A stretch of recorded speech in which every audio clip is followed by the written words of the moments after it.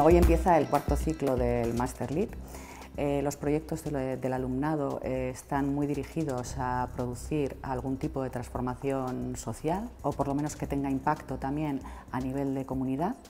Y entonces, bueno, pues pensamos que el cooperativismo y la experiencia de Mondragón pues, ofertaba un input importante para inspirar a estos alumnos, sobre todo a nivel de innovación, y por otra parte también nos parecía que ofertaba también una experiencia inspiradora en relación a la formación de los trabajadores, tal y como se está desarrollando en algunas de las cooperativas que hoy vienen aquí.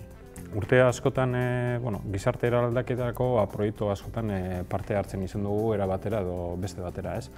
Eta eraldaketa sozialerako, gizarte eraldaketarako talde bat osatu dugu gure kooperatiban, ez? Eta momentu honetan hor gagoz erraztaile figura hori edo rol horren bihurrizena kooperatiban badugu, momentu honetan talde modura gabiz, baina bikoenke pertsona bat hori koordinatzen dena igual globalizazio baten, organizazio mailan.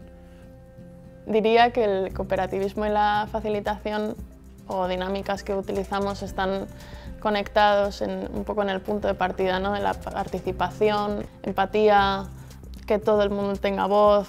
Me parece que una estructura tan grande como la que se ha generado aquí es muy inspiradora para luego llevarla a otros entornos, ¿no? Yo estoy desarrollando un proyecto que ya llevaba desarrollando un tiempo y la idea es construir herramientas de aprendizaje colaborativo para la co-creación o para la innovación.